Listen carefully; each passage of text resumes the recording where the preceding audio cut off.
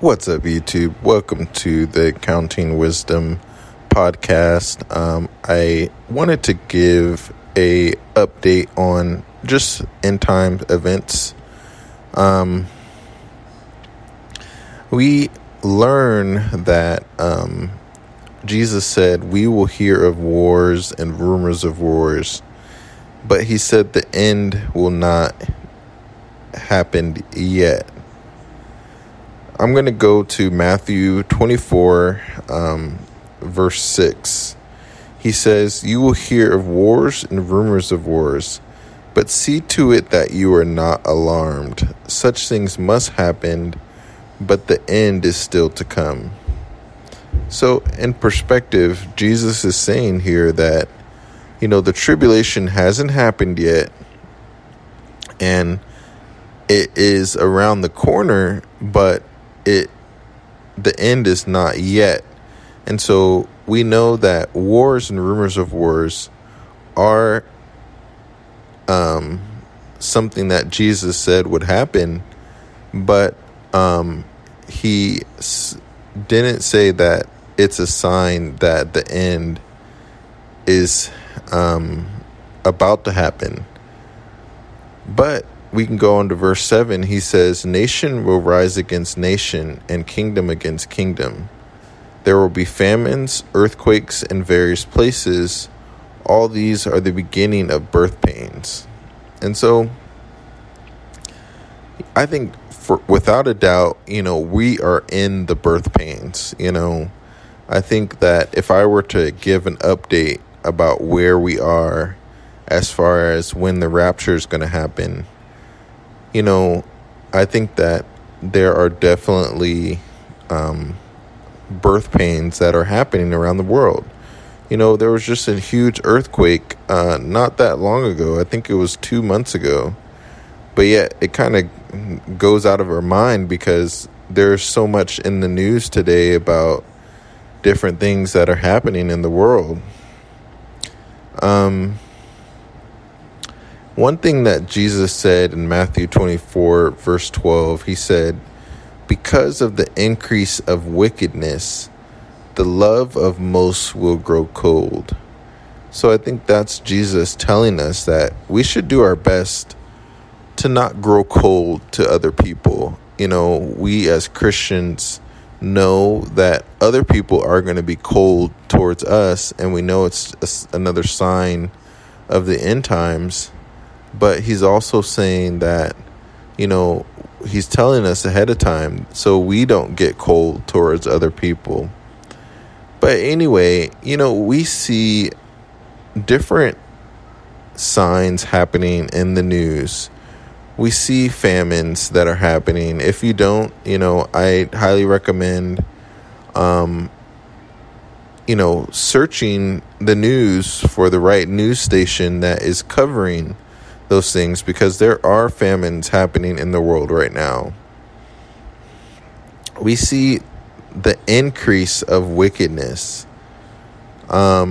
It's depending on the news station that you follow, it's like you see more and more crazy stories that it kind of makes you wonder, like, wow, did someone really do that? And I think a lot of it, is going to be true. I've heard of fake news, but at the same time, I don't think we're in a place to say that, something that we see or hear is always fake, And so, yeah, I think there are some crazy things happening. But Jesus said, "The one who stands firm to the end will be saved." I think what he's talking about there is continuing to believe, continuing in your faith in Christ. That person will be saved. I don't think Jesus is saying that a person who, turns away from Christ, you can count on that person being saved in the end. I don't think so. I don't think he's saying that.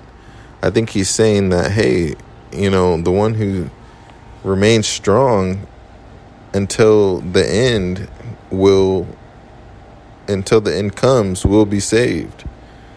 Verse 14, I think is interesting. It says, "And this gospel of the kingdom will be preached in the whole world as a testimony to all nations, and then the end will come." So it's saying that everyone, once the end happens, which, by the way, I believe Matthew 24 is kind of a timeline, even though it jumps, I think, a little bit from different time periods. But I think it's a timeline, and it's saying that the increase of wickedness is before the end comes. And so we can be sure that wickedness is just going to increase. But anyway, Jesus is saying that everyone's going to be able to hear the gospel, and it's going to be a testimony. That means that people are going to know openly that this is the reason that, they are rejecting the life from God, is because they hear the gospel and they refuse it. And that's the reason why the end times are going to happen. And right at verse 15, if you were to turn in your Bible to Matthew 24, verse 15, he says, "So when you see standing in the holy place the abomination that causes desolation, spoken of through the prophet Daniel, let the reader understand. Then let those who are in Judea flee to the mountains, and let no one on the housetop go down to take anything out of the house." So a lot of people reference that to say that the temple will be built before the end fully comes, through whatever means, before or around the time of the tribulation. A lot of people say that the third temple needs to be built, and we will see standing in the holy place the abomination that causes desolation. Now, when I say we will see, I think a lot of people believe that the rapture happens before verse 15 of the abomination that causes desolation. And so it can be confusing. I know I won't go through every verse here in Matthew 24, because Jesus just wants us to be ready. I think that is one of the reasons why Matthew 24 can be confusing. And I don't think Jesus is letting us know every single detail for reasons of, we have enemies out there that, I think God is just strategically not telling people everything that's going to happen. But one of the things that we know when the tribulation happens, one of the things that characterizes the tribulation is in verse 21 of Matthew chapter 24, it says that there will be great distress, unequaled from the beginning of the world until now, and never to be equaled again. So the tribulation, when you go over to Revelation, the tribulation has things that are happening that are just unparalleled. When we look at Revelation chapter 6,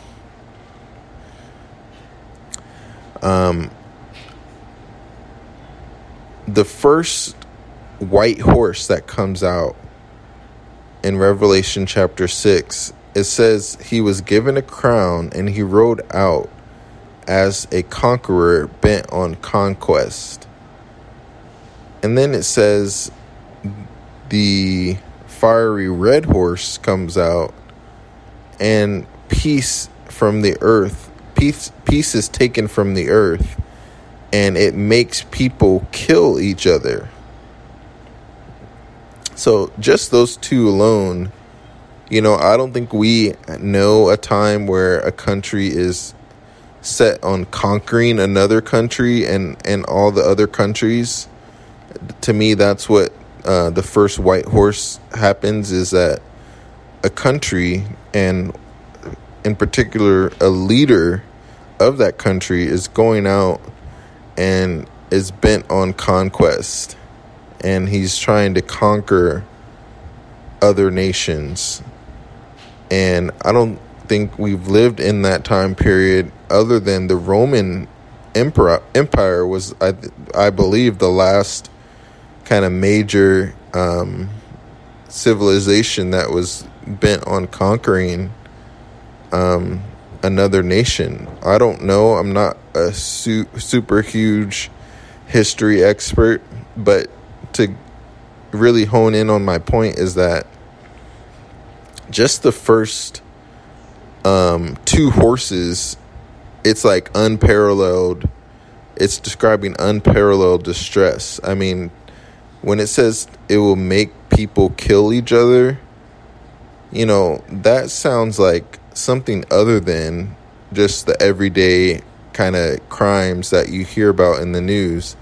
It sounds like it's something unparalleled to anything that has happened. And then the third horse that comes out, the black horse, there are a pair of scales in his hand. And basically it's a famine, 2 pounds of wheat for a day's wages and 6 pounds of barley for a day's wages, and do not damage the oil and the wine. And then the pale horse, its rider was named Death, and Hades was following close behind him. They were given a power over the fourth of the earth to kill by sword, famine, plague, and by the wild beast of the earth. And so, in a way, those kind of sound like everyday occurrences. But to me, when these seals are being opened, it's something on a major scale. It's not just, the crimes that we hear about in the world today or the famines. Because when Jesus was describing, there will be wars and rumors of wars, and nation fighting against nation and kingdom against kingdom, to me, that he was just describing an increase of wickedness and an increase of sorrows. But when these seals are opened, I guess my point is that, it's an unparalleled time.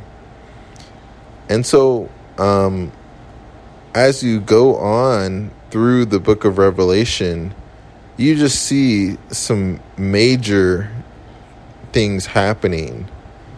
The wrath of God is just being poured out. And so, back to my original discussion is that, we're definitely not in the tribulation, and I think we can just settle on that. But how close are we to the rapture? I think that no man knows the day or the hour, but I have seen some good points about, Jesus possibly returning on the 6,000, when it's year 6,000, as far as from the time of Adam and Eve to the time of the return of Christ is supposed to be around 6,000 years.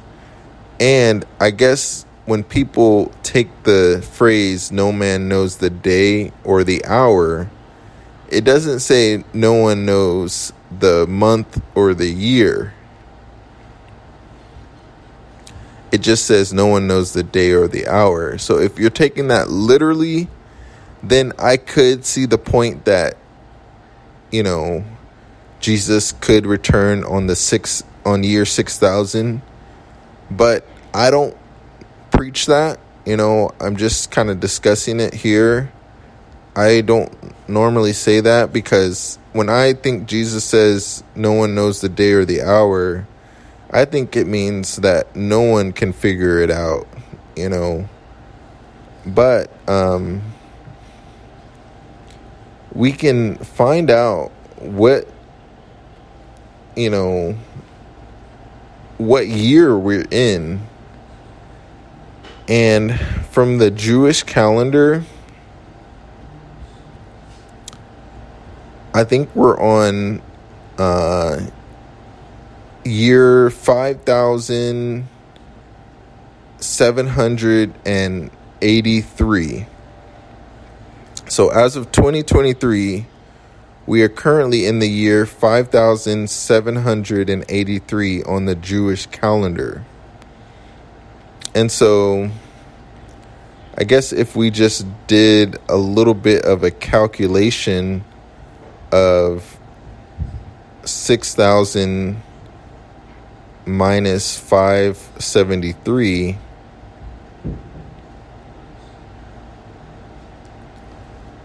we would get the number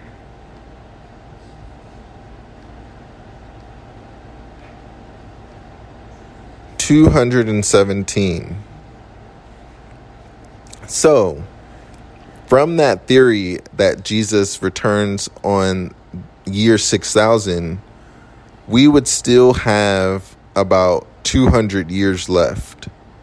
217 years left, to be exact, if for some reason the Jewish calendar is completely accurate to the day that Adam and Eve were created, which I don't see how it could be. I don't think so.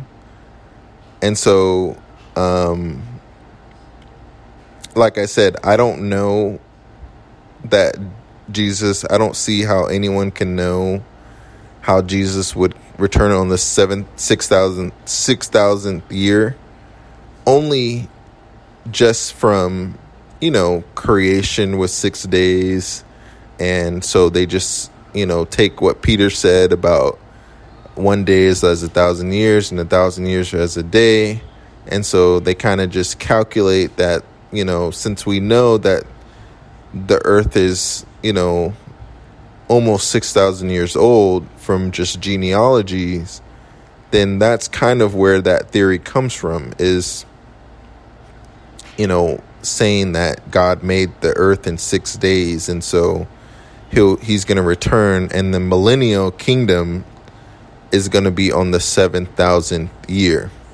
Now, I'm not denying that we can't calculate the year or even the month, because a lot of people say, oh, Jesus is going to return in the month of September because of one of the Jewish feasts are on that September time frame, and they say in that Jewish feast, no one knows the day or the hour.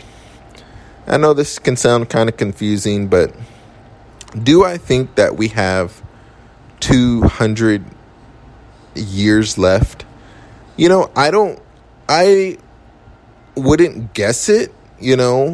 I know there's another kind of teaching out there that I can briefly touch on that talks about Israel becoming a nation again in 1948.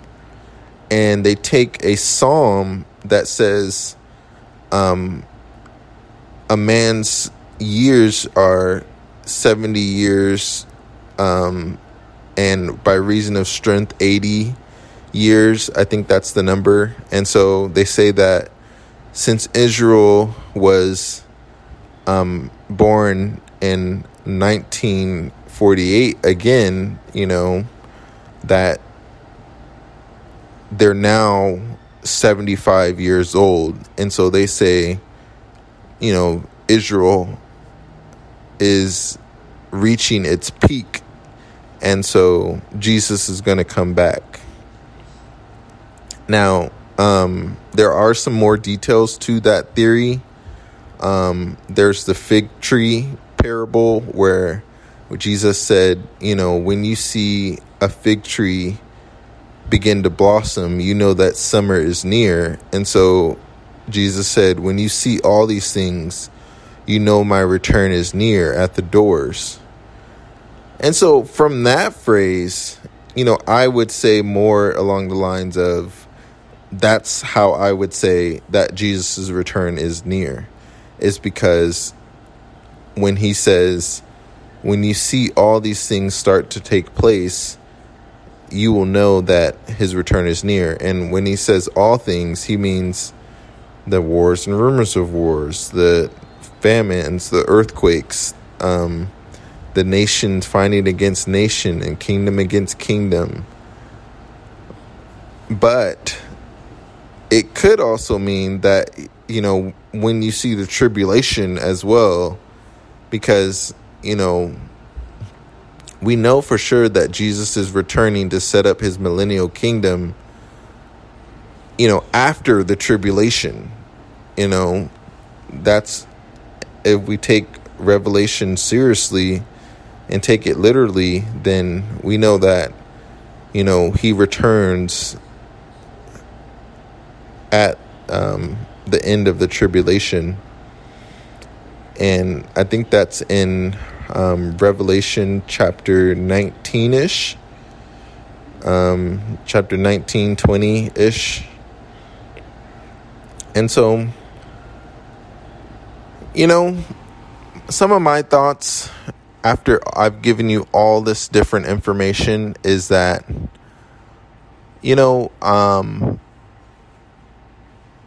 I think the clear takeaway from all of this is to, one, be ready. Just start getting ready now. Be one of the parables, be one of the wise virgins in the parable of the 5 wise virgins and the 5 foolish virgins. Especially when you see the day drawing near, when you see more craziness. What I like to say is that when I see the world become like Noah's day and like Lot's day, then, to me, that would be more of a indicator that, God is going to send Jesus to return. Now, do I think the world is getting that way? I think that when the world gets just politically more loose with a lot of laws, especially with a lot of breaking of God's laws, not just laws of, our country, the USA or whatever country you live in, not just worldly laws, but also the breaking of God's laws, not to get into certain sins. But when you see certain sins start to become more accepted in the world, I think that the word is called the degradation, the decline of that country or the world is going to be close, because you can't have people sin and, they kind of stay stagnant.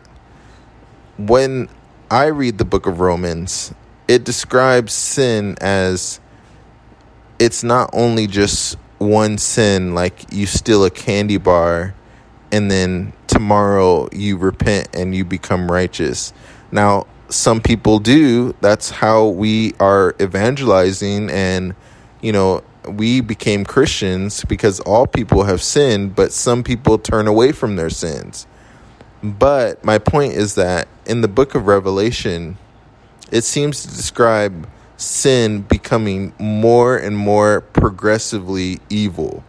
So you steal a candy bar on Monday, but on Friday you steal something bigger, or in 3 years, if you're still stealing, now you are doing more risky things. Now there's more sins involved with stealing. There's more and more things that you're doing and adding on to your sins because it's just getting worse and worse. And so, to me, when we see openly different sins that are happening, I think that the world is declining, and I don't think that the world can sustain itself in the point of God will soon intervene and the rapture will be a part of that. Now, do I think it's going to be within 200 years per se? Like, when we talked about the 6,000 years, Jesus returning in the year 6,000 as far as the Jewish calendar is concerned, and we have 200 years left. I don't know, because like I'm saying, when I see all the different signs in the world, which I definitely believe were in the birth pains, to me, it's getting worse and worse. Another sign, I think, is when more and more Christians start to say that it is the end times. Yes, even people at my church sometimes say, no, he's not returning in our generation. And so, yeah, there are people out there who don't necessarily think that. But I heard a study that 43% of Americans believe that it is the end times. But there's still that, 60-something percent that, may not necessarily believe it's end times or, but interesting, that number is close to 50-50. And in the parable of the 5 wise virgins and the 5 foolish virgins, 5 believed and got ready, and 5 didn't believe and weren't ready, and so they were left behind.